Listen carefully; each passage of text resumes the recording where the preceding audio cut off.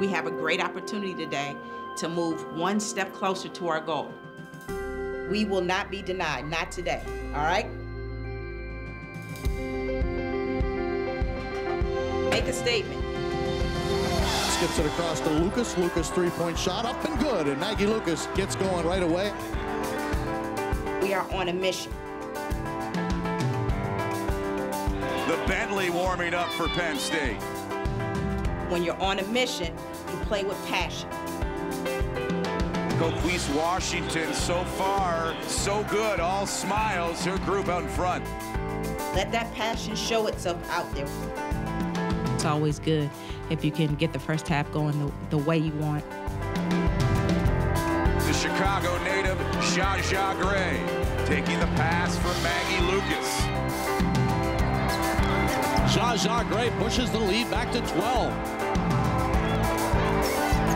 But a great pass by Bentley to Gray on the left side. She couldn't find the open shot. Edwards, quick two-point shot just inside the line is good.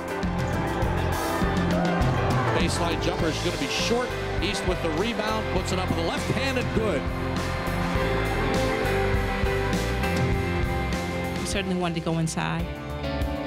Zsa Gray, Nikki Green, she ain't gonna miss from there. And use our size to our advantage on both ends of the floor. I thought it really came into play late in the second half with our rebounding. We were able to get some pretty good rebounds down the stretch to help seal the game. Penn State now make the winning streak 4 straight. They've won 9 out of their last 10. Penn State 77, Northwestern 63. The Lady Lions will now watch the scoreboard with Purdue playing at Ohio State. We did a lot of good things out there. We did a lot of good things.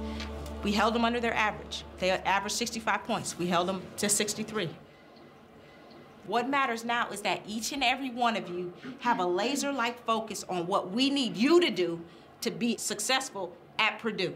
That's it. That's it. That is it. One person is not going to win that game, and one person is not going to lose that game. We need 11.